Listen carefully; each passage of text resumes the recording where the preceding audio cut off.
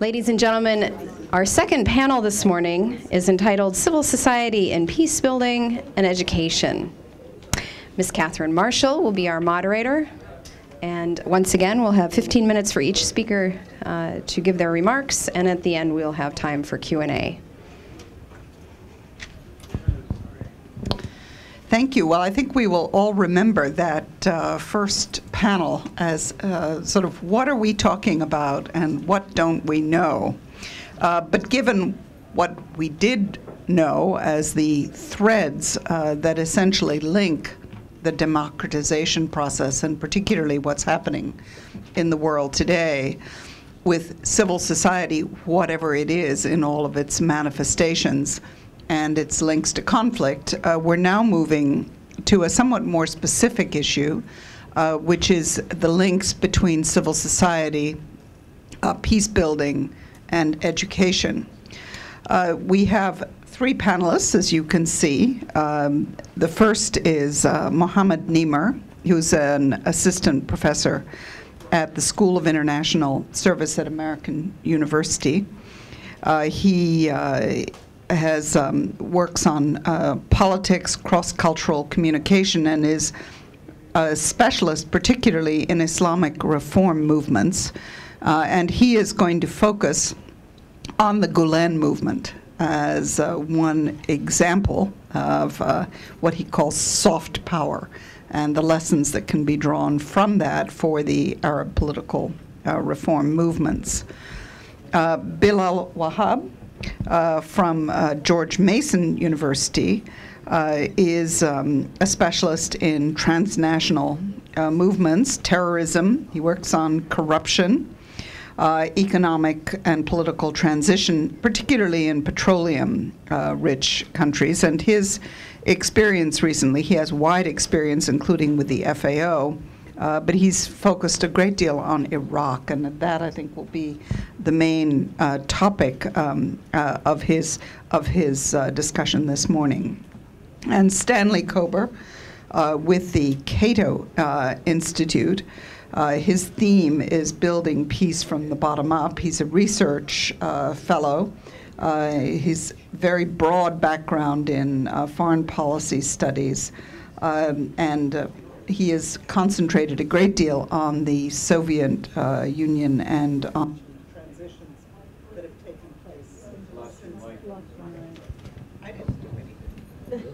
It's on. Hello? Is it on again? Okay, well, with that, let's go in that order and start with Mohamed Nimer. Okay, I will share with you some my observations during my visit in March to Turkey, and my encounter with the Gulen movement institutions and leaders, and what form of Islam and Islamic activism they represent, and what that means in terms of lessons to the current democracy movement in the Arab world.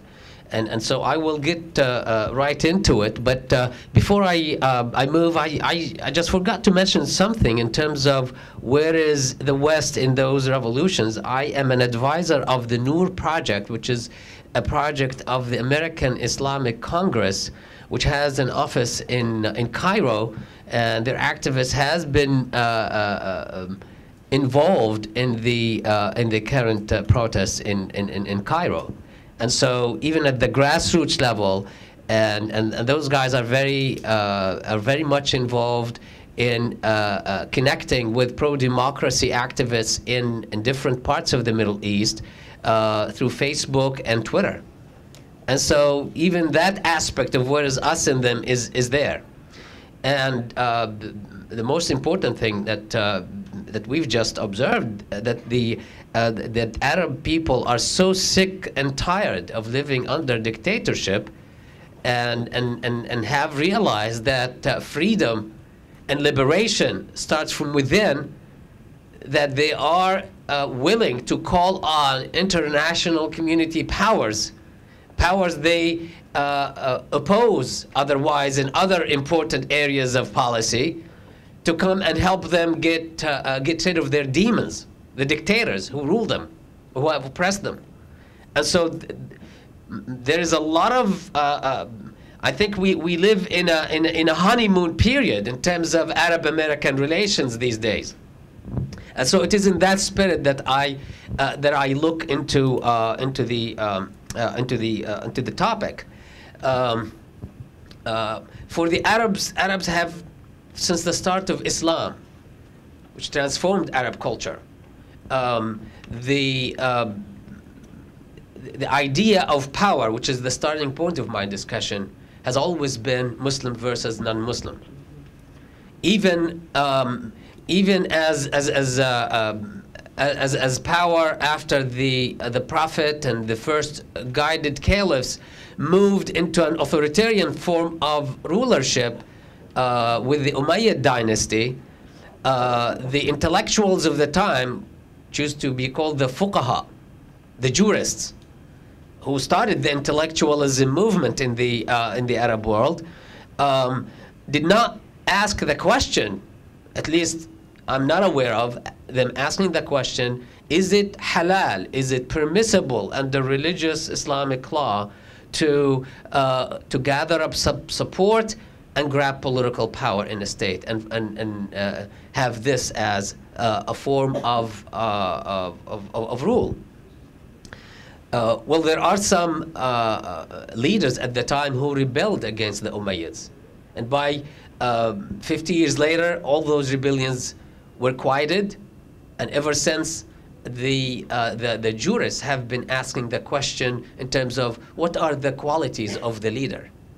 They haven't asked questions pertaining to the fact that there are power relations among human beings.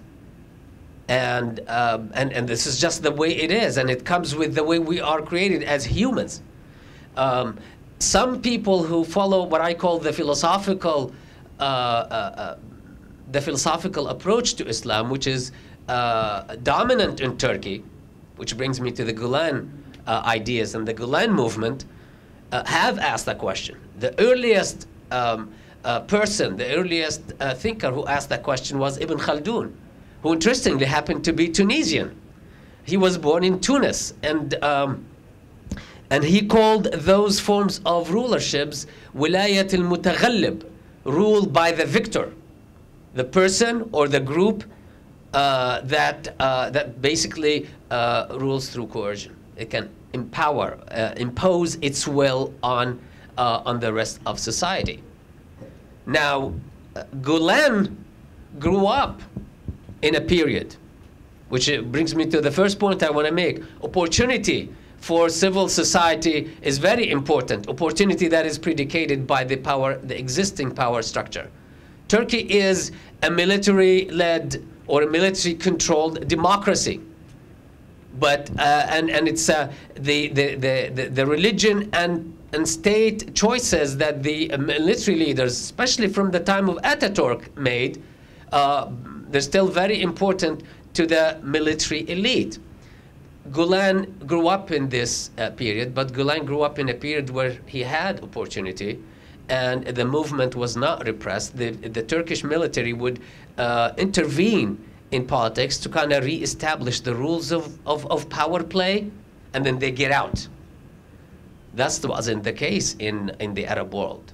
The Arab world, the rulers, they own, they rule, they exercise absolute power. And that's what the Arabs now have come to revolt against. And so that brings me to the question that was raised with Islamists versus authoritarian rulers and democratization. Could it work? Well, now you have a new big factor. Millions of Arabs who are taking it to the street, and they say they want to topple the regime. They don't want to be ruled by individual. This is the recent slogan in Syria: no for the individual, no for the family. لا للفرد ولا للأسرة. This is what they're saying. In fact, in that sense, the Arabs are some sort of ahead of Turks in that quest for true democracy.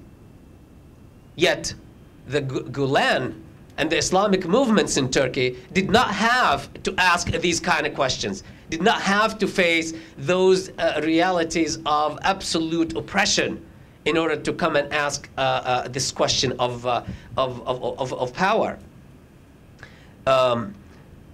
What Gulen has theorized and has contributed in terms of Islamic thought is also based on not just philosophical the philosophical approach to Islam that he shares with the culturally secularized military elite in Turkey, but he has his own cultural choices. He happened to be a practicing Muslim, and so to him, he thought that the state should free religion. That is, the state should not impose the religious choices on people. And in fact, what the state is doing, the military elite is doing, it's imposing its own choices when it comes to religion on other people. When it comes to the issue of the headscarf or other things, even in terms of teaching religion in schools. They do teach in religion in schools, but they teach their own interpretation of what religion means. And that is, to Gulen, that is a form of imposing a state imposition of religion on people.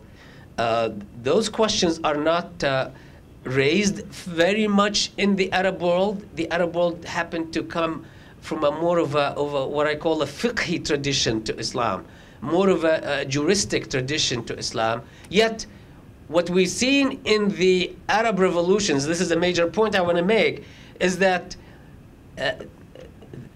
the Arabs as masses are moving way beyond this fiqhi tradition, and they're going more and more into the philosophical understanding of Islam.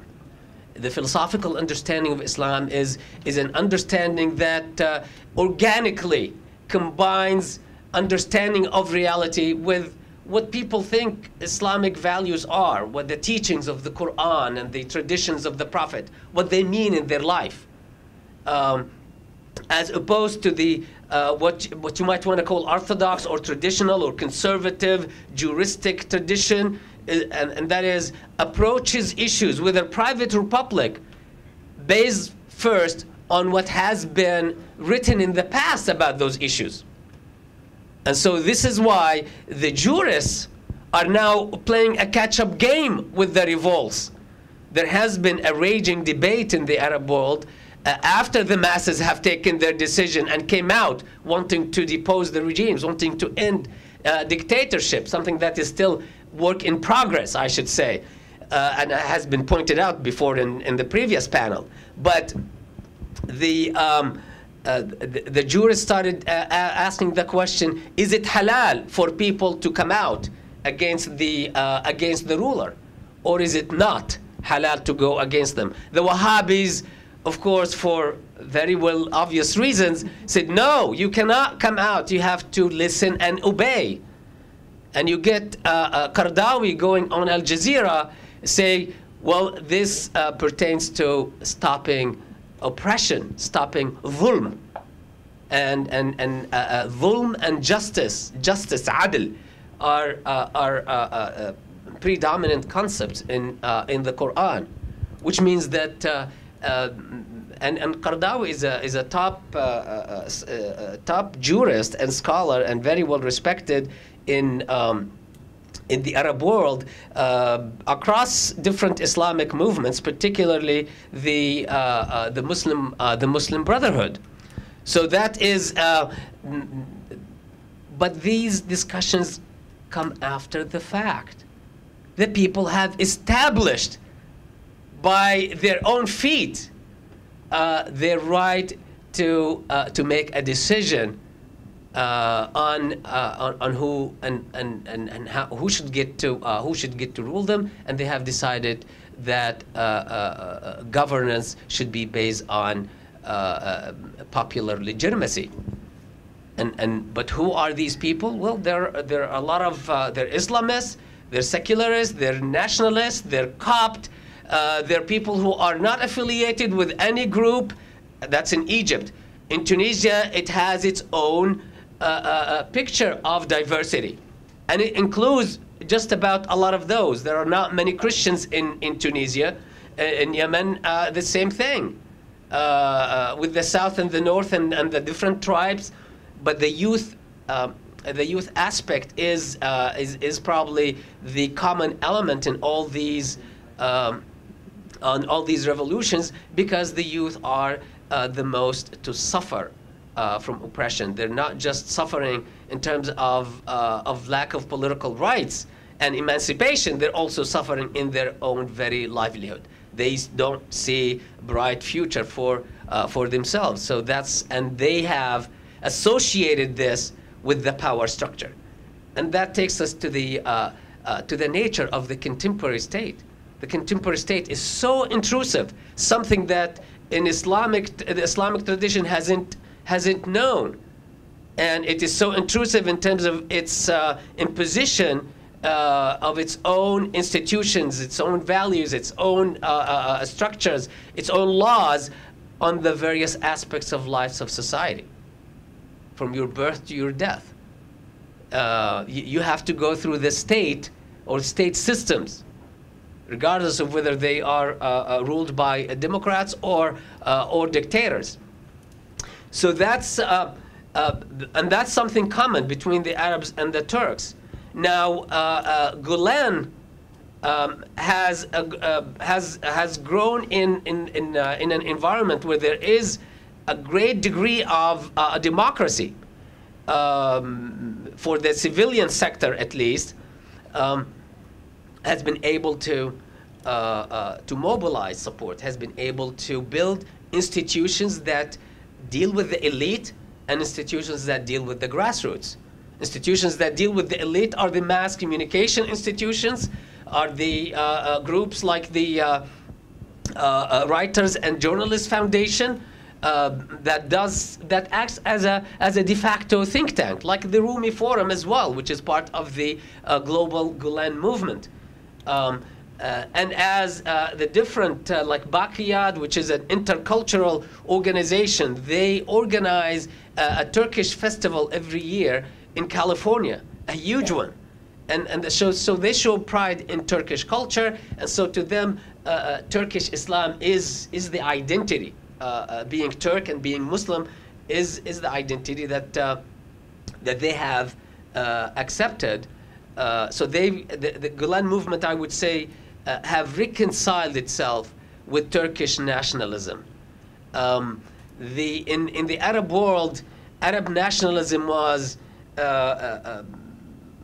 led by authoritarian groups that kind of created some sort of a gap between Islamic movements and states, especially at the time of Nasser, that has been kind of receding. This kind of cultural this thing has been receding, which has contributed to the growth of a pro-democracy outlook.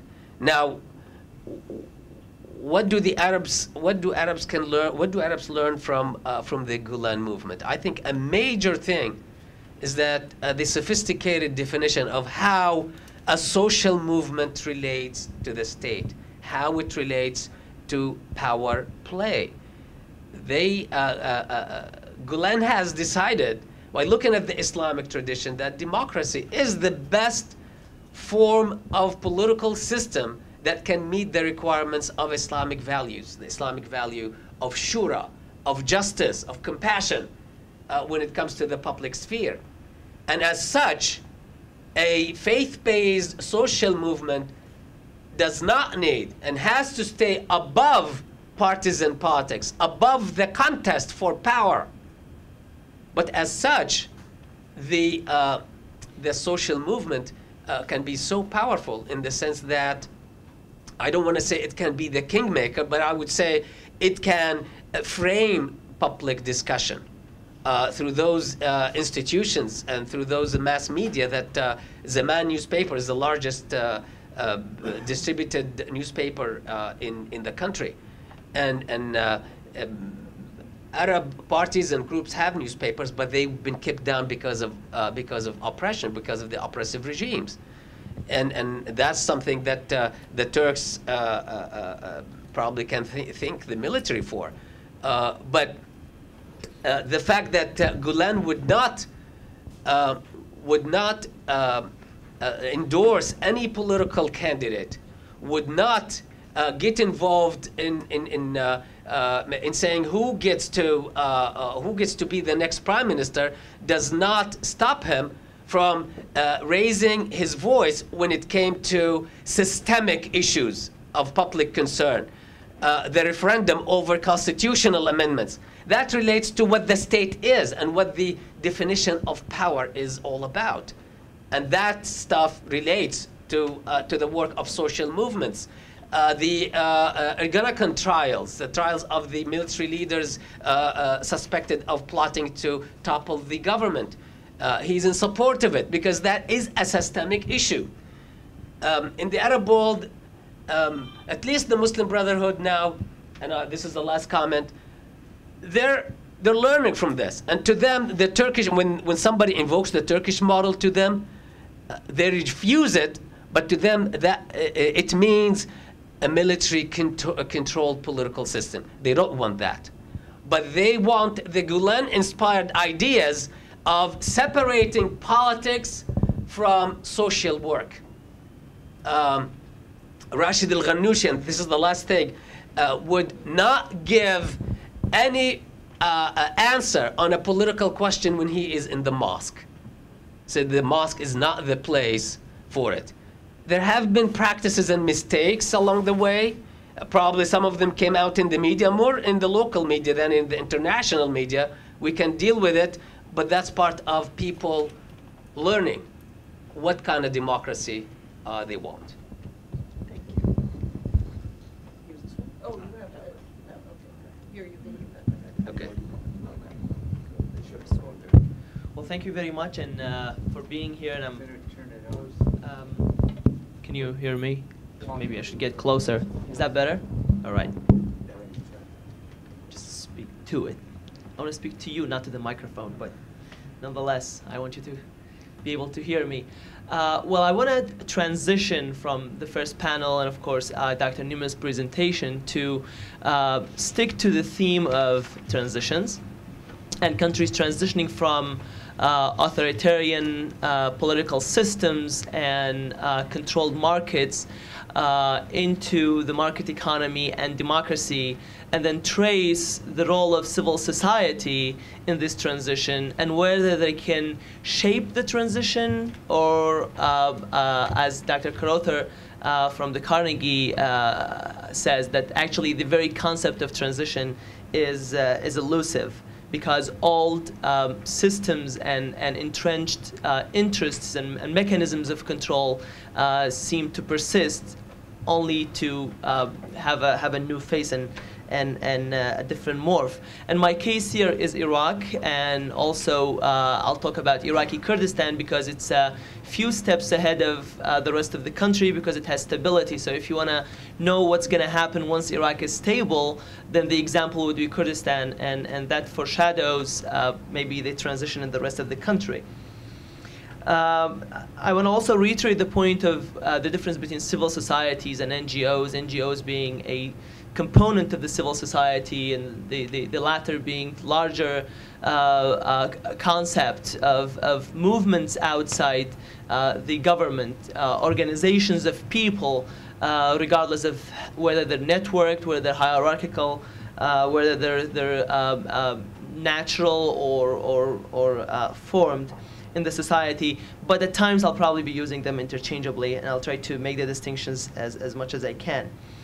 The role of civil society in a country undergoing transition like Iraq is the role of playing another power alternative to the state power. and to be able to be a check of accountability on the government. In Iraq, this is a new phenomenon because under the Ba'ath regime, as the first panel pointed out, any form of organization outside the state was banned. Now the challenge is, right now that that monopoly has been broken to smaller monopolies, what role is there for the civil society and these new organizations that have mushroomed after 2003? So I'll be talking about two themes, and maybe to get your morale down about any hopes you have for civil society, but then give you a couple of positive examples just to close on a positive end. I'll be talking about dependency, and then as part of that, I'll be talking about funding. In terms of dependency, Iraq is a country where dependency defines its international dimension as well as its domestic dimension. Internationally, its security is dependent on the existence and presence of foreign forces. A lot of its politics is dependent on regional politics, on neighbors, on foreign influences. The politics inside the political parties often are seen as stooges of powers and interests outside the Iraqi borders. In the same way, this mechanism applies internally to the civil society. A lot of times, non-governmental organizations have political affiliations. And when I was working for one of the USAID programs and we had to train NGOs, we had to be very mindful who we invite to our sessions. So we had to maintain a political balance. When we invited the NGOs, we had to make sure that every political actor, we know that every political actor and party had an NGOs or a group of NGOs affiliated to them. So we had to be mindful of maintaining that balance, because at the end of the day, we represented an American arm of interests, of diplomacy, of development work, and we wanted to be politically correct. That wasn't very effective.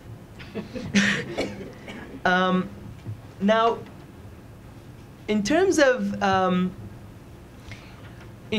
Iraq, and when we come to talk about funding, the very presence of these NGOs mushroomed after 2003 mostly as a market response to the availability of funds, rather than pursuing issues and seeking funding and opportunities because there is something that you want to pursue. I'm not saying that they did not exist, but that was the trend. Having put my hand in the mud, working for numerous USAID contractors. And this creates the dependency on the availability of funding. Now, the first panel discussed how when the funding evaporates, when the interest vanishes, or when there is a more pressing conflict and then the focus shifts from one country to the other, these NGOs go home. That does not seem to be the case in Iraq, because if Iraq has problems, and many problems, one that is not a problem is the availability of funding, because Iraq has oil. It has oil money. And that oil money is concentrated in the hands of few political parties who have been, call it lucky, or call it strategically positioning themselves to be able to put their hands on it. And the challenge of transition in Iraq in general, and this is the general point I'm making, is the actors that can manage to stay now are probably going to be there for the long haul.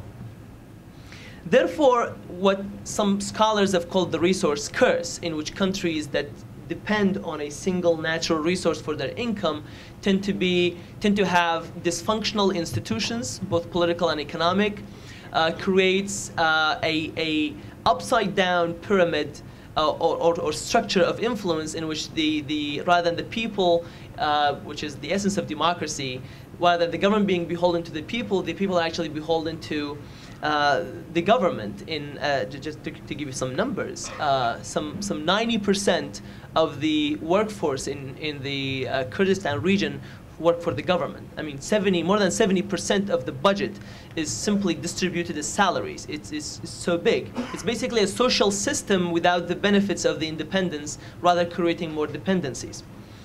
So when we apply this on the CSOs and how they're going to react to this, we're starting to see with the withdrawal of international funding, the government and the political parties have been very happy to step in.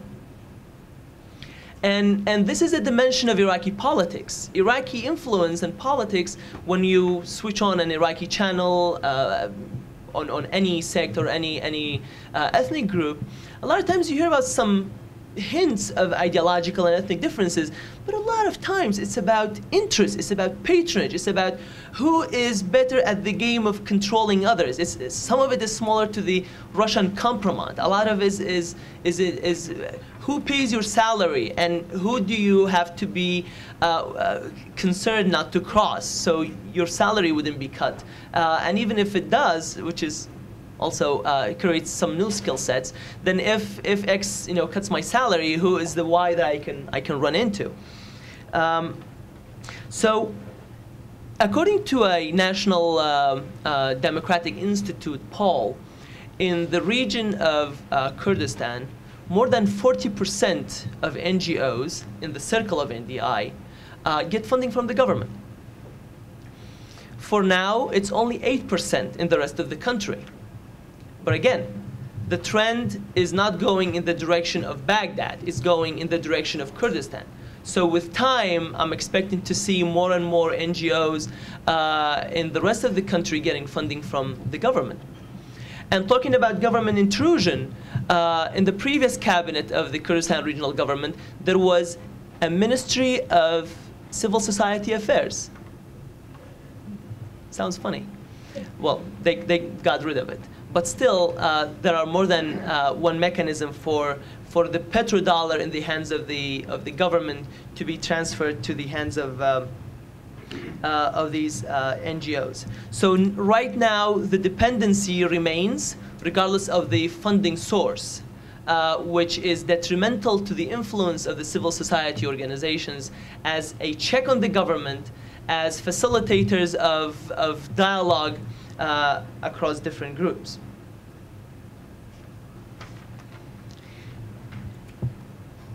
However, despite this cynical introduction, there are elements of hope. Well, one, within the NGO community in particular, and generally with the civil society, which in Iraq includes the professional syndicates, some of the student organizations, the women's organizations, that have traditionally been aligned with political parties, they're starting to see value in independence. Some of them basically got to the habit of being a CSO, of being an NGO. It's sort of, when you do something for a long time, you get into the habit of doing it. Some of them have traveled to the other countries. They've seen that, well, actually we could do a lot more than being the agents of a political party. So this sort of getting used to is a factor. Another one is that politics in Iraq and politicians in Iraq, probably elsewhere as well, are increasingly being accused of corruption. So people who have a project, have ideas, have concern for issues, and they want to promote it, and they're sincere about it, and there are a lot of them, are trying to find an alternative way outside the political system of promoting those affairs, those issues, those concerns. And the CSO and the NGO community is increasingly becoming one such venue. They don't want to be associated with the corruption of the government and the politics, so they try to say that we're not affiliated, and that creates incentive for more independence. To have a comment about USAID and how the USAID works and the funding that they provide, which also has contributed to this negative dynamic, and that is the issue of how USAID is obsessed with measurables. How many people did you invite to your training? We trained so many NGOs and CSOs, and the measure was how many people came in, that we also created an impression for these NGOs that, well, our job is to train you, and then your job is go to train people. Therefore, NGOs, when you ask them, what do you do? They say, we train. They don't advocate. They don't see that advocacy is sort of their main concern, their main job. Part of it has had positive effects, obviously, when it comes to education, but that's not the main role of civil society organizations, to do what we were doing to them, put them in a hall like this and talk at them. Another thing is the over-bureaucratization of again, that comes in the mentality of outsourcing it to an NGO, and then USAID's job is to monitor that NGO, and then to monitor it from a compound, all you have to look for are something that you can measure. So programs that have long-term, all right, one more minute. Programs that have long-term effect often get missed. Now, I promised to give you a couple of examples of hope.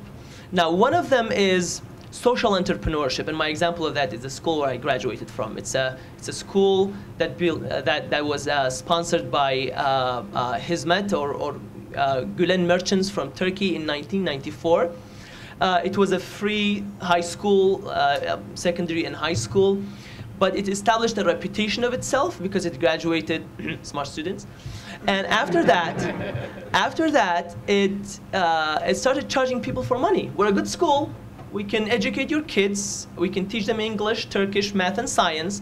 And these students can go and participate in international scientific Olympics. And they come back with prizes, gold medals, bronze, and a lot of my friends got that. So they're good.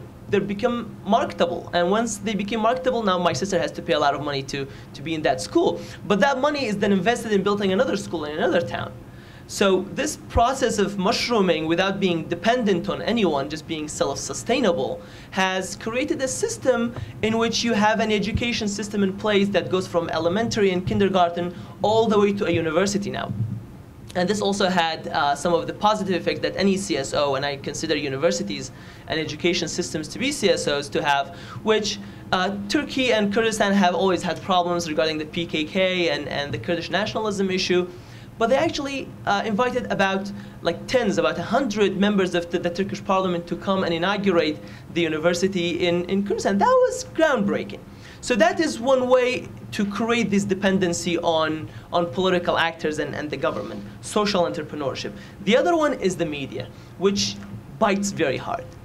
And the reason that, and of course, media was trained mainly by USAID and the American organizations, but the reason it's more successful than the NGOs is because rather than teaching them something which is, I don't want to be tainted, but colored by Western values and norms like gender equality, some of the terms that spare a lot of debate within the Iraqi very conservative community, they have trained them skills. How to investigate, how to write, how to advertise, skills that are easily applicable. And therefore, the media has been more active as a check on the government than many of the NGO communities. Finally, an emerging trend are national NGOs rather than regional or local, but national networks of NGOs in which people in this city find people in the south, people in the center, that we have a similar concern and we can cooperate on this, and I think that's a very positive emerging trend. Thank you very much.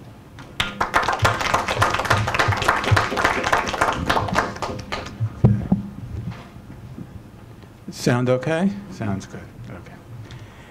In 1941, an American educator, Grigor Zimor, who had been the president of the American Colony School in Berlin, published a book about the Nazi educational system, which he had been allowed to study.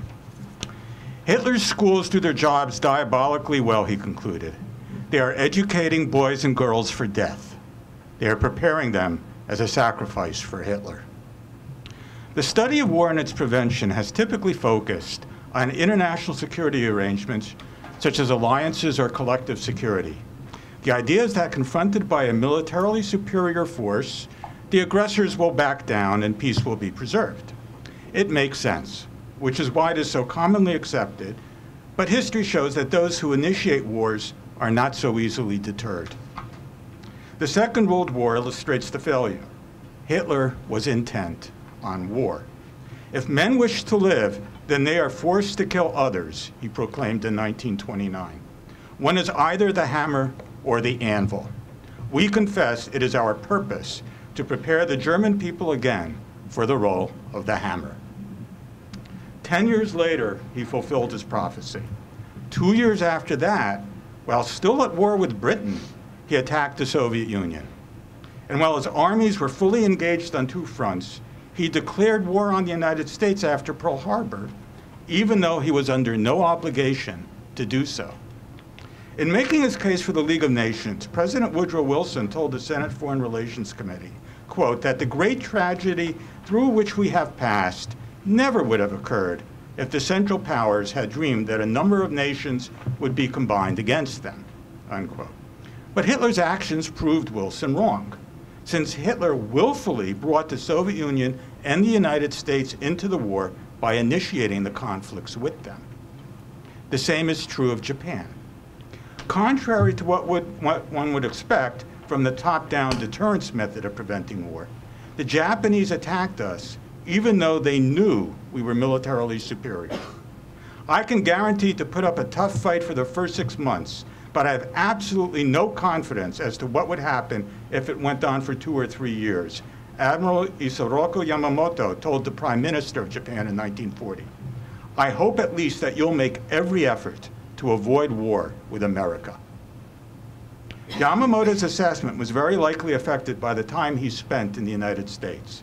He had been assigned to the Japanese embassy in Washington and had also studied English at Harvard. At the very least, we can assume this gave him a more informed opinion of the military challenges of war with the United States. But it also raises the question of whether his time here affected his attitudes. Yamamoto's got no guts, one naval officer openly complained. He's too fond of England and America. Yamamoto ultimately obeyed his orders and commanded the attack on Pearl Harbor. But his conflicted situation raises an obvious question about another approach to peace building, one that is not top-down but rather bottom-up, focusing not on deterrence and balance of power, but on creating ties among peoples. To be sure, such approaches are not new. In a marvelous letter to Lafayette, George Washington hoped, quote, that nations are becoming more humanized in their policy, that the subjects of ambition and causes for hostility are daily diminishing, and in fine, that the period is not very remote when the benefits of a liberal and free commerce will, pretty generally, succeed to the devastations and horrors of war. Washington's sentiment was elaborated a century ago by Norman Angell in his book, The Great Illusion. Angell argued that financial interdependence had made war irrational. The complexity of modern finance makes New York dependent on London, London upon Paris, Paris upon Berlin, to a greater degree than has ever yet been the case in history. Angell argued that the consequence is that no one can have any interest in war. What is a further corollary of this situation, he asked. It is that Germany is today, in a larger sense than she ever was before, England's debtor, and that her industrial success is bound up with English financial security. Unfortunately, World War I broke out soon afterward. That war was preceded by an ugly conflict in the Balkans, and in a 1913 edition of his book, Angell clarified the illusion. It is not the likelihood of war which is the illusion, but its benefits, he explained. It is likely or unlikely according as the parties to a dispute are guided by wisdom or folly. Well, yes, but that's a little too easy. Wars are not only about interests, because human beings are emotional. Wars are not just about money, because human beings are motivated by other considerations. That is why, for example, our Declaration of Independence ends with the signatories pledging our lives, our fortunes, and our sacred honor. In discussing British behavior at Munich, Winston Churchill spoke of the importance of honor. There is, however, one helpful guide, namely for a nation to keep its word and to act in accordance with its treaty obligations to allies. This guide is called honor. At the same time, he warned that honor can be abused. Honor is often influenced by that element of pride which plays so large a part in its inspiration. An exaggerated code of honor leading to the performance of utterly vain and unreasonable deeds could not be defended, however fine it might look. It is precisely that exaggerated sense of honor that prompted George Washington to advise the American people to avoid making alliances permanent. He was afraid that permanent alliances would lead to the creation of permanent antipathies, and the people would then be prone to inflame trivial incidents into insults on honor that had to be addressed. Antipathy in one nation against another disposes each more readily to offer insult and injury, to lay hold of slight causes of umbrage, and to be haughty and intractable when accidental or trifling occasions of dispute occur, Washington explains. The nation, meaning the people, the nation, prompted by ill will and resentment, sometimes impels to war the government, contrary to the best calculations of policy. Thus, to address the problem of war, we need to supplement top-down with bottom-up approaches. We have to address not only interests of state, but emotions of people. Washington made a start with that by emphasizing the importance of ties of commerce, but as we have seen, that is not enough. The Yamamoto question, however, raises the possibility of whether educational exchanges can enhance commercial ties in helping to build peace from the bottom up. Put simply, if there have been thousands and thousands of people like Yamamoto who had studied in the United States and elsewhere, could Pearl Harbor have happened? One of the great blessings of the end of the Cold War has been the growth of such international exchanges. For someone like myself, who studied in the Soviet Union, but did not meet any Soviet students here, and I was an undergraduate at Georgetown when I first went to the Soviet Union, it is extraordinary to see all the foreign students on American campuses. And unlike Yamamoto, they're not simply studying English. Typically, their English is already good. Rather, they are here for more serious courses of study, which means they spend more time and mingle with other students from all over. The end of the Cold War also means something else. In those days, it was impossible to maintain any friendships formed. It was simply too dangerous. Now those barriers have largely fallen. In addition, new media have made it easier to stay in touch. Building peace also concerns the type of education being offered. Nimer provides an example of the dangers of one type of education, quoting from a Nazi manual. The chief purpose of the school is to train human beings to realize that the state is more important than the individual, that individuals must be willing and ready to sacrifice themselves for nation and Führer. In contrast to this culture of obedience, American education, I think now, offers a culture of questioning. This is the spirit that is the foundation of scientific method and democracy.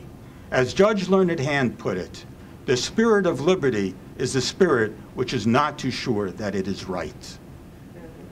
It is in that spirit that we can hope to realize Washington's vision of a peaceful world, which he laid out in his letter to Lafayette, built from the bottom up, in which we are all, quote, citizens of the great republic of humanity at large.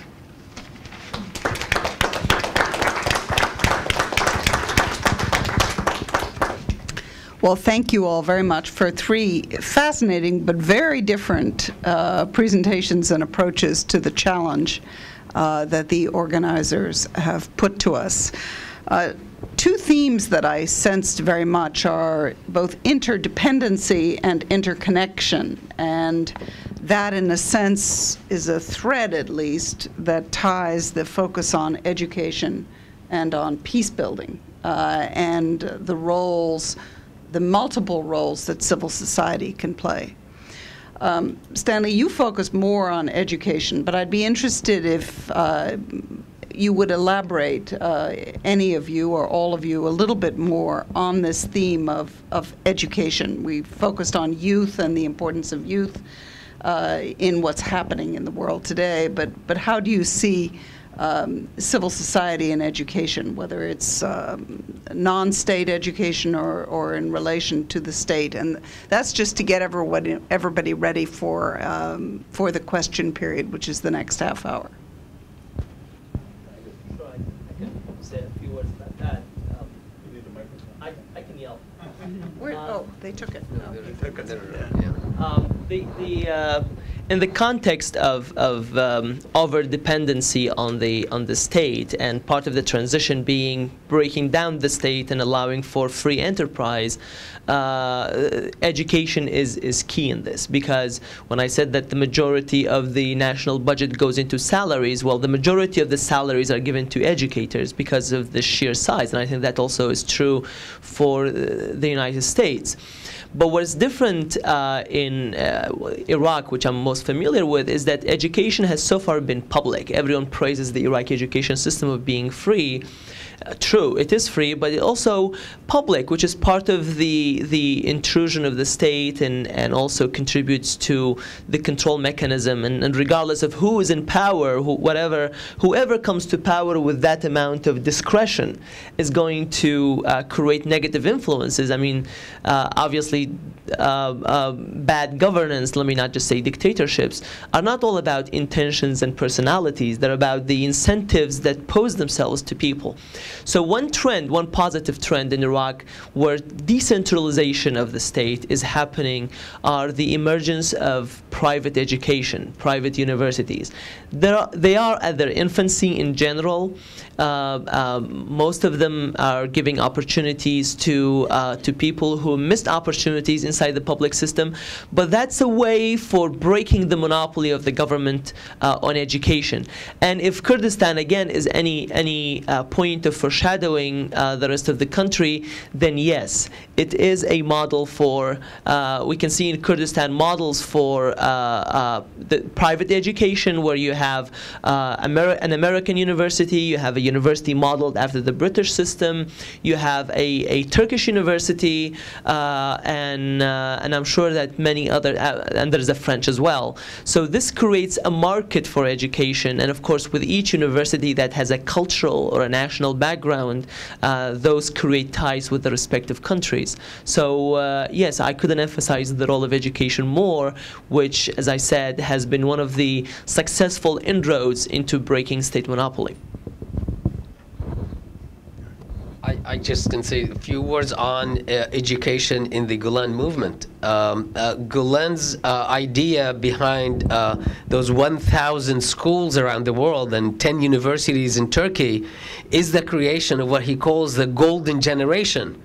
And I visited Samanyolu High School in Ankara. It is, and it is meant for the elite students. So obviously, through this form of social work, you put yourself into. I mean, you step into the domain of power because you're having the brightest minds in the country coming to your schools and learning your values along with. Learning science and math, and they offer top-rated science and math programs. So education is very important, and in this way, that's an indirect way to being very influential social movement in the country. Do you want to comment more? I probably should go to questions. Good. So we're open for questions. Please, if you could put your hand up, and the microphone is traveling. Okay, I see a hand back there. Hi, it's İlhan Taner from Turkish Press. I have a quick question to Mr. Nimer, Mohamed Nimer. Is there an interest during your studies? Have you witnessed any interest? I know it's still early times of the revolutions in Egypt and Tunisia, but have you witnessed any interest in Gulen movement that, you know, some lessons that you elaborated here, or have you witnessed any kind of engagement with the Gulen movement with these new countries that revolutions just taking place? Thank you. Well, the Gulen movement has schools in some Arab countries, including, and I mean, I've been to Jordan. Haven't had a chance in my recent visit to visit the school. They have actually a school. This one, interestingly, does not serve the elite, but actually it serves the bottom down. It's in a Palestinian refugee camp in Amman, and but there is another school in Cairo.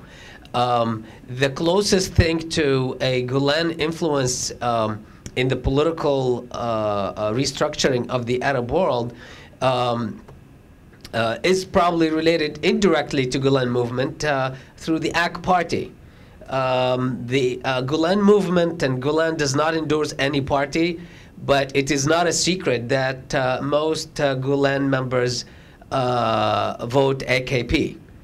That's just a fact, and so a lot of the Muslim Brotherhood has just decided to establish a political party that is completely separate from the organization, separate by policy, separate by organization, separate by finance, completely independent.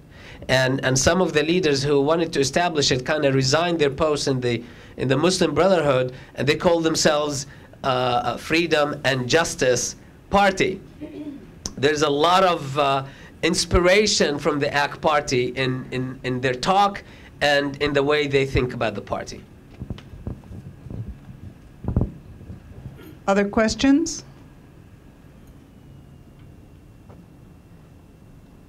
Maybe comments. Or comments? Okay, good.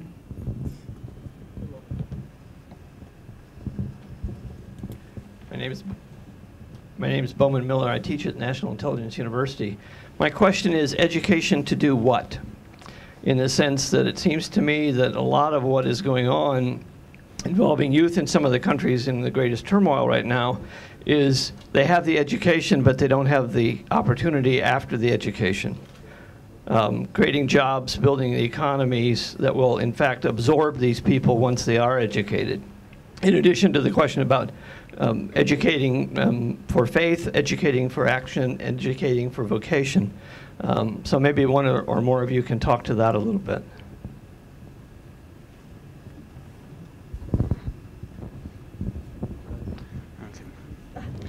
One of the reasons I stress the culture of questioning, we live in a post-industrial economy, which is basically a knowledge economy, which is another way of saying a creation economy. It is an economy that's based on change and innovation. The people who will succeed are the people who can adjust to that. We now have machines that can remember stuff. This is one of the reasons I mentioned the questioning. I remember even, being in grade school, exams were about memorization, okay? That's gone now. If I come to the universities now, that's not it. It's not the memorization. It is more teaching critical thinking. That is the preparation for the future, particularly at the undergraduate level, and then I think at the graduate level, then you can specialize with that knowledge. But a lot of the world is going to divide on this. And it's I said, it's not only the language of democracy, the spirit of democracy, but it is increasingly the attitude and the culture that people will need in a post-industrial world. And so that's critical. Even if they have the degree, if they don't have that culture of critical questioning, and I've noticed that in some of the countries, Saudi Arabia now has that new university, the King Abdullah University of Science and Technology, built on, modeled on MIT, in which they are, coming around to this idea that they have got to make this transition to this, education based on questioning. That, I think, is critical. So it's not just, how many people have the degrees, but how have they been taught? What have they been taught in that sense? A quick thing I can add is that in the Gulen philosophy, Islam and modernity are not just compatible, they're intertwined. And so critical thinking and a scientific mind, which was actually embraced originally by Ataturk himself, it's something that Gulen has fully endorsed, and so it is education for scientifically minded that is also guided by Islamic values, and in the case of Gulen, Turkish values as well. Okay, we have two more, so we'll start with you.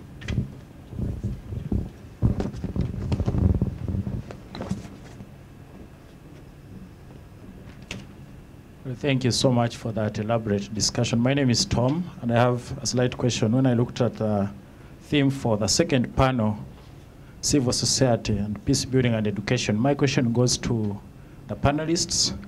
Well, do you look at the importance of history in terms of determining civil society and peace building in some of these societies? To me, history is something that is so important to shape civil society and peace building in so many aspects. Thank you. I think I touched on it, but as you could tell from, I guess, my presentation, I'm very big on history, certain periods of history. And it is sort of that questioning attitude. And this is why I looked at, when I was taught international relations, as I said, it was all about as I said, the alliances, balance of power. The reason I became interested in the educational aspect of it, personal history here, was when I was a student in the Soviet Union. Okay, and they had a program of military patriotic education. Now, somebody else here not. This was all never come up in my coursework. Like, what is this? And it was a program to indoctrinate the Soviet children. Very similar to what I just, this book on the Nazi system. I was just amazed. It had never come up in my discussions, in my classes. And I came to the conclusion, wars begin in people's minds. And we're also focused on the balance of power and deterrence. But if people have been trained to hate, and if that continues for more than, I say, a generation, you're going to have a big problem. Because then it's, where do you get the teachers who will correct that? If it goes, we were able to cut it off in the German case, with World War II winning that, and got rid of the educational system. But if you have this sort of indoctrination, if it continues for one generation, two generations, I hear talk about textbooks. You can maybe get different textbooks. Where do you get the teachers? If there's nobody left in that society to be trained like that, I think this is a huge problem confronting us. But I think we have to look at history. As I said, ask some fundamental questions. That's why I bring up Woodrow Wilson. And it's like, it's not true. I mean, Hitler initiated war with everybody. You look at that and it's crazy, but he did it. So there's got to be something else at work. And I look at this educational system, and he was giving us the warnings, the statement from 1929. Yeah. And the hand that rocks the cradle. John Langen. And an 8 male. John Langen from Georgetown University.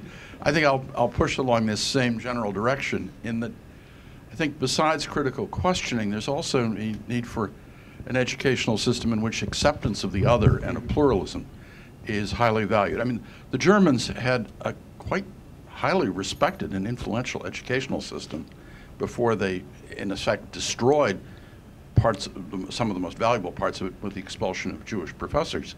But they had immense scientific prestige, and one of the problems is simply the reliance on the exportation of science and technology without confronting some of the larger religious, ethical, and political theoretical issues. It leaves you with a society that threatens to become an aggressive technocracy, and in the German case turned into be a very aggressive technocracy.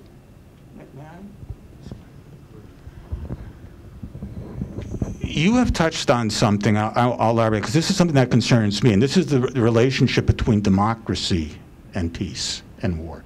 Because we hear of democracies. Remember, Hitler came to power under a parliamentary democracy, Weimar. He came to power by competing in elections. He was asked to become chancellor under a coalition government. And within a period of few years, he had effectively destroyed the democracy. It turned out to be very fragile. This is one caution I have had about this. And here again, in contrast to a lot of my colleagues, and what I sort of thought, oh, if we just confronted Hitler at Munich and whatever. To my mind, one of the great innovations of the American Constitution is the idea of inalienable rights guaranteed by an independent judiciary. The Supreme Court saying there are things even the majority cannot deprive you of. And I've asked the question, what if that situation had existed in Germany? What if, after the Reichstag fire, the German parliament passed the Enabling Act, giving Hitler emergency powers, okay? What if the German legal system, the courts, had been able to say in specific cases, no, you can't put those people in concentration camps, that violates their rights. This was an American innovation. And I'm wondering, could Hitler have then progressed in transforming the society into an instrument of aggression if there had been a legal system that had pushed back like that based on the American model? It's a question, but this is something I put out. Well, there were Japanese in California also. We'll have this. If I can press just a little further on the point, and it seems to me that the uncertainty about the acceptance of pluralism and diversity is one of the major sources of anxiety for people looking at change in the Islamic world generally. Can I comment on this? I mean, I think we need a little education here, in the sense, if you just watch what was going on in Tahrir Square, it was a celebration of pluralism, day after day. Something that the regime of Mubarak have denied the Egyptians. The Muslims pray, and then the Copts protect their backs, and the same thing with the Copts as well. The Friday when the people went to celebrate the success of the toppling of Mubarak, the Friday sermon was preceded by a Coptic mass, in which the Muslims and the Christians were party to. I read a statement by one of the youth leaders of the Muslim Brotherhood, who had been camping in Tahrir Square with other youth from other organizations, from other trends, leftists and secularists, and including women who don't cover their hair. And he was apologizing to them. He said, I just realized that I was the rude person, that I was the uncovered person in my thinking of looking down at you because you don't wear the garment. I saw the person you are way beyond the hijab, where we stood together and fought for freedom for all of us. That is what's going on in the Arab world, and it involves education outside the school, on the street, for political change, and it is involving an appreciation for pluralism that allowed the Muslim Brotherhood now to sort of establish and endorse the establishment of a political party, some of whose founders are non-Muslim, are Christian Copts, and so there is, people are learning, education is happening, acceptance is happening. Now, when you take this issue region-wide and you add the dimension of peace to it, there we're invoking the Arab-Israeli conflict. That's a whole different animal. I didn't want to go in it, but it requires a look at. If Israel is to be part of this, then there are things also on the Israeli side. There has to be acceptance of the Israeli side, which hasn't happened. Israelis deal with the Arabs through the vestiges of power, and they're there. You recognize us, then we can deal with you. Then we will accept you. that argument will never stick. Because you want one side to deal with education and acceptance, and the other side to deal with power. It's a two-way street. People can compromise on power, but people cannot compromise on what they think to be historically factual. And nobody said the word Israel, but it seems to me that there is a sense that that's an issue that needs to be addressed. But it will be addressed when the Arabs own their states. Okay, we have several more questions. So the lady in the middle, then on the right, and then back to... Good morning. I'm from the Association of Female Lawyers of Liberia, and I happen to be the president. And I wanted to pose a question for civil society because we do advocacy for women. As you all know, Liberia has been in a long civil war, and we advocate for women and children, especially those who are in the rural areas. And we're able to manage to do the gender and sexual-based violence court. We did the juvenile court. That's our legacy in advocacy. But my question to you is, what methodology or strategy CSO can play to ensure in government that corruption is minimized and people get most of the benefits from taxes and revenue? Thank you. That's a small question. Corruption. I'm writing my dissertation on that, so you have to wait a few more years.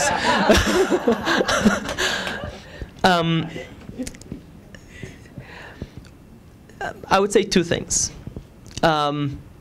Depending on how independent and powerful the NGOs are, the maximum they can do is be a check on the government and be an element of the naming and shaming when it comes to corruption. And the CSOs and the media here can actually work together very closely in this process. And a lot of these societies, this applies on Iraq and applies in a lot of the African countries that I have come across in my literature reviews, in which the element of shame and honor is still huge, is still important.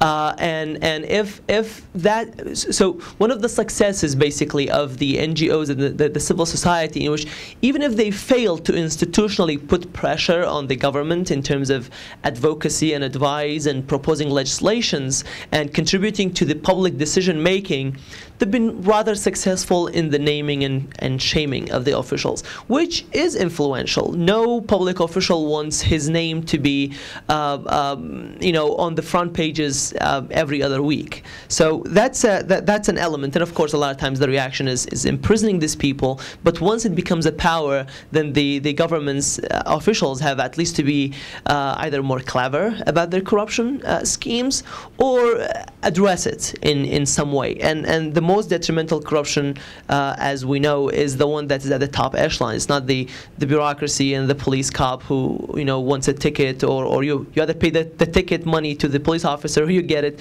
later. But it's actually the top echelon, what the World Bank calls state capture. Another point that I wanted to make in terms of how indigenous the issues are. So you mentioned women issues.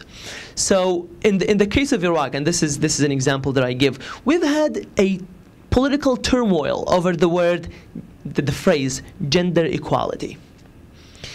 A lot of the women organizations push for legislation that calls for gender equality, without people even Wikipediaing what gender equality means. A lot of people, stood against it. Because, well, they say, what does it mean? So, well, men and women are equal. And then equal, they think about it in different ways. Well, then, a man can do this, a woman...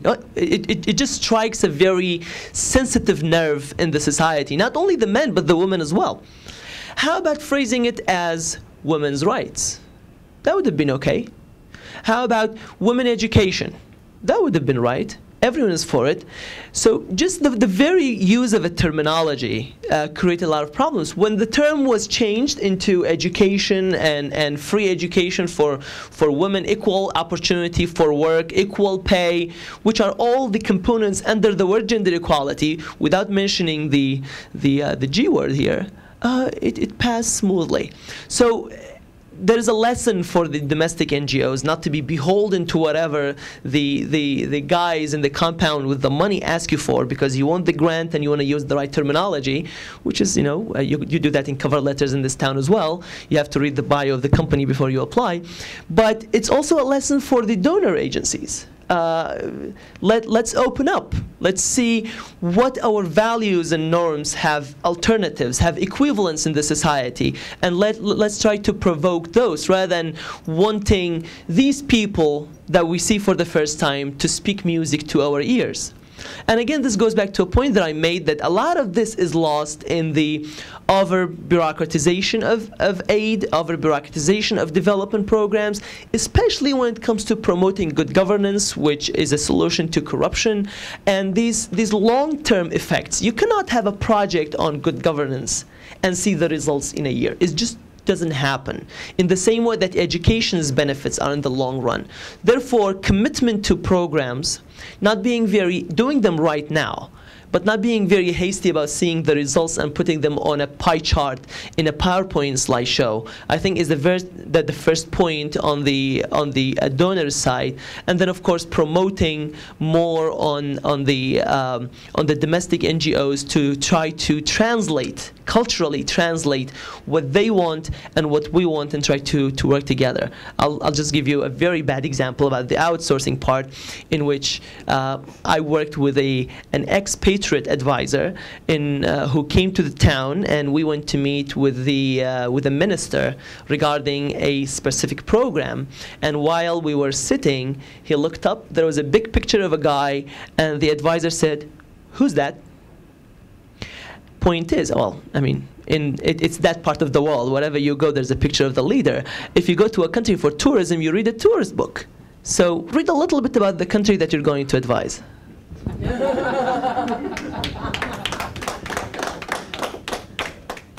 Can I, on that question? Oh, okay. Just one comment. I think this corruption issue and governance deserves a whole meeting in itself. But two, we've been surprised at how seldom religious leaders are in the forefront of talking about corruption, and I think there are two practical points. The first one is your own house has to be in order, and the second is you have to have a fairly clear toolkit of what to do. But you're, yes, you. Yeah, I'm really curious, since you raised the Pandora's box about, you're saying that it's an illegitimate question to start out saying, you know, first acknowledge our existence. You know, we're here, we exist, please, you know, acknowledge our existence. That's somehow a deal breaker to even negotiate or discuss anything. So, I mean, I think that's really a really troubling blockage. And so what that segues into is my curious concern about, since you're a big fan of Gulen, as I am, and he's about peace and dialogue and reconciliation, okay, but the Muslim Brotherhood doesn't disavow jihad's violent means for purification of faith reasons, you know, and the right to kill an unbeliever, you know, in the service of the civil society that they envisage. So is there any reconciliation that you see in light of your notion, you know, I mean, I'm curious that they formed a political party that you think Gulen's people support, and at the same time, you're starting off from a launching pad where you're saying we refuse, essentially, to acknowledge the existence of Israel. I mean, do you see that there's any reconciliation possible in that scenario, or do you find that that's, I mean, I'm frankly sort of shocked. So help me here. We're very close to the end, so what I'm going to suggest is that we see how many more questions there are. I know, Joseph, you have one. How many other questions? Let's put about 3 or 4 more questions and then give each person a minute or two. So, Joseph Peters over there. Yes, thank Otherwise, you. we could get into this one for... Thank you very much. I'm from the World Bank. I was just wondering, in just observing what has been happening so far, is the very nature of educating not actually changing? Because when I listen to the issue of unevenness of power being the crux of a lot of the conflict, and education being one of the possible proactive ways of addressing this, if we really observe what's been happening, we are seeing that education, as we know it, the internet has actually changed everything. Education is less formal now. Access to information, access to education seem to be what is moving the youth, whereby the issue even of corruption, transparency is more obvious. So we're having a more leveling field whereby you cannot hoard information or knowledge and use it as power, but it becomes more transparent. And I'm looking at a situation where if we're having greater equality in terms of education, and I think ICT plays a big role here, then the CSOs, the civil society, NGOs will be having information that is nearly about the same as the government or people in power. And that, to me, is a big paradigm shift. I just want to comment on this. Can you give it to her? How many other burning questions, just so I know? Okay. So one more, you and one more, and then we pass the mic. Thanks. Good morning. My name is Allison Johnson. I'm an international political economist. And I wanted to dive into something that Stanley was bringing up around institutions and how the example of the USA and this institution and these three branches create a whole different dynamic in our society. And to see if Bilal and Mohamed can touch on the institutions that are being built in the Iraq example and some of the examples you've seen in Egypt as it's moving forward. Because I would like to see if we could discuss a little bit about the other folks in the region that are going to be influencing the building of institutions and the democratic structures that are going to exist in these newly emerging democracies.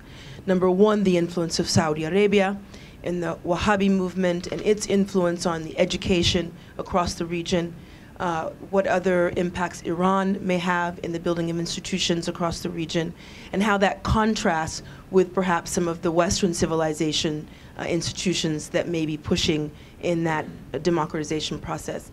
And finally, if it's possible, Stanley, to just touch a little bit as you push on this issue of the rule of law, the importance of our judicial branch, the extent to which that kind of institutionalization can be imposed from the outside. In other words, you know, the USAID, the Department of Justice, they have lots of programs to, again, bring that institution into the rest of the world.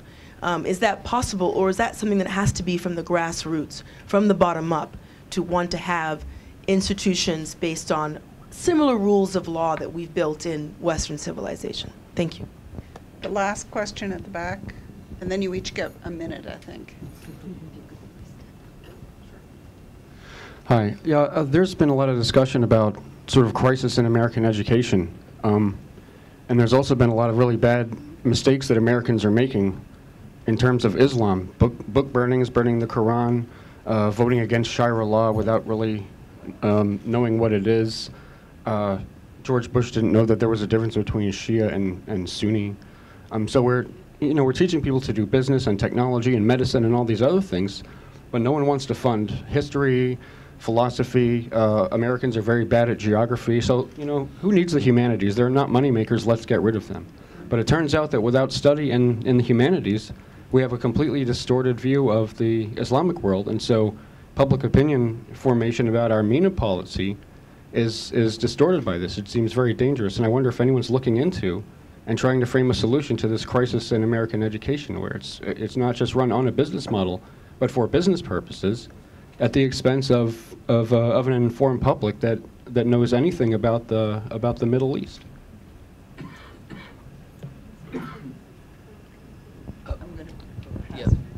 Let's start there. All right.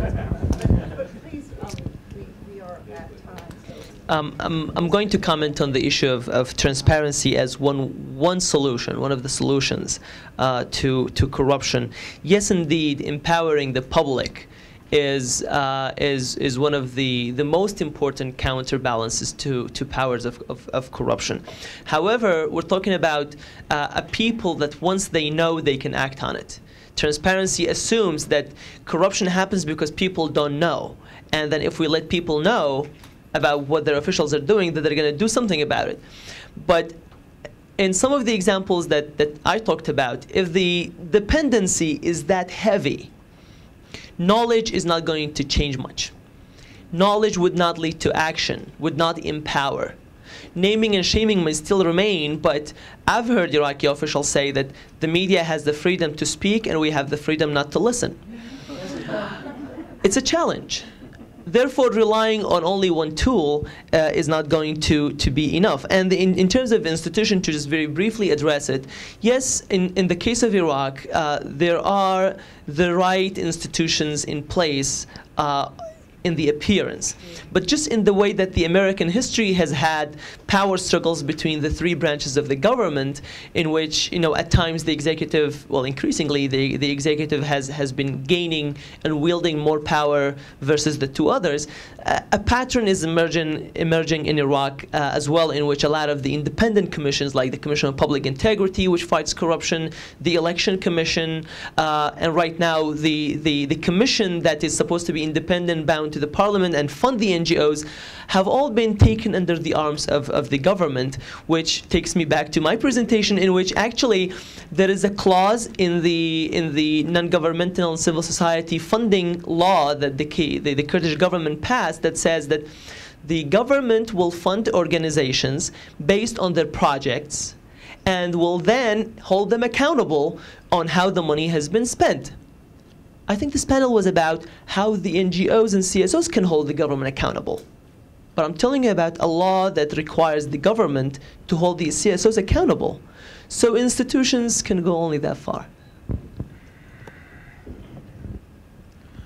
On the rule of law, when the Cold War was ending, I was really amazed to see these articles in the Soviet press on the rule of law state. Gorbachev described perestroika as a legal revolution. And he said it was based on the philosophy of Immanuel Kant. And this is what I was seeing I don't know the Gorbachev said, but I saw this in the Soviet literature. And the book that came up all the time was Kant's essay on the rule of law state. And one thing in particular affected the Russians during that time, and this is the legislative control over the war power. I began to see articles on that. First of all, human rights. They began to say that they had been wrong on the issue of human rights, that no country could say that its domestic situation was immune from international human rights standards. I found this extraordinary at the end of the Cold War. They were openly admitting we were wrong. Those days are gone, by the way. I don't see that anymore. And similarly on the war powers. I remember seeing an article in Kommunist, the leading journal of the Soviet Communist Party, which was arguing that Russia had nothing to, the Soviet Union then, had nothing to fear from countries that had legislative control over the war power, because as the Vietnam War demonstrated, once a war got to a certain level, the legislature would intervene and put a stop to it. And any war against the Soviet Union would be so big. And then you saw these questions about how did we get into Afghanistan without the Supreme Soviet, just a few people starting it.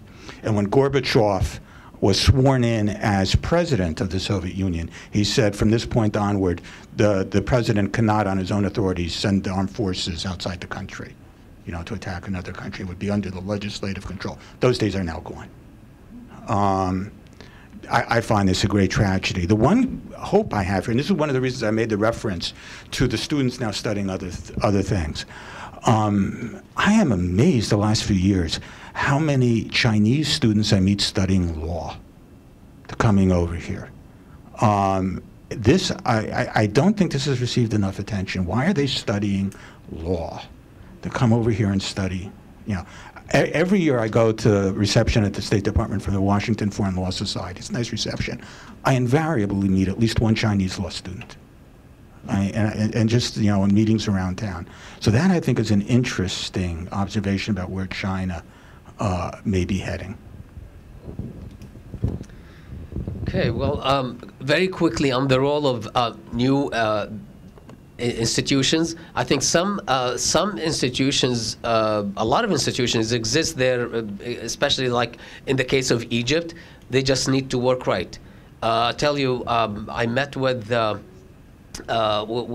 director of the elite Egyptian think tank, the Ahram Center for Strategic and Political Studies, 2 months before January 25th, where he told me that, oh yeah, if the National Democratic Party would run, and they were about to run for election, that was the rigged election, they're gonna get a majority for sure, and of course they did. But they got a majority. I said, well, even if they're not under the tutelage of the state, he said, yeah, they would get overwhelming majority on their own. Now this guy, after the same person, is a nice person, accomplished intellectual and writer and researcher. After the revolution, he turned into a pro-democracy analyst, and so. The institutions and the intellect is there. They just need to work right, and without oppression, without without dictatorship, they can work right. Some institutions need to new institutions need to be established, and the Golan movement experience is instructive. Those intercultural programs, Arab groups, and again, because of oppression, they were not able to communicate with each other. They were not able to do cultural programs where Copt and Muslim can meet. And so now this is happening after the departure of Mubarak, and a lot still needs to happen. But I'm sure people will find a way. On the Muslim Brotherhood and Israel, I didn't even talk about existence and I mean issuing any conditions on dialogue about recognizing anybody's existence. I was just addressing the issue of that education on pluralism and acceptance of the other needs to encompass everybody, including the Israelis. That's all I was talking about. Well, thank you all to the panel and to all of you who raised such interesting questions. Clearly, this is a discussion that's just begun. So thank the panel and move on to the next case.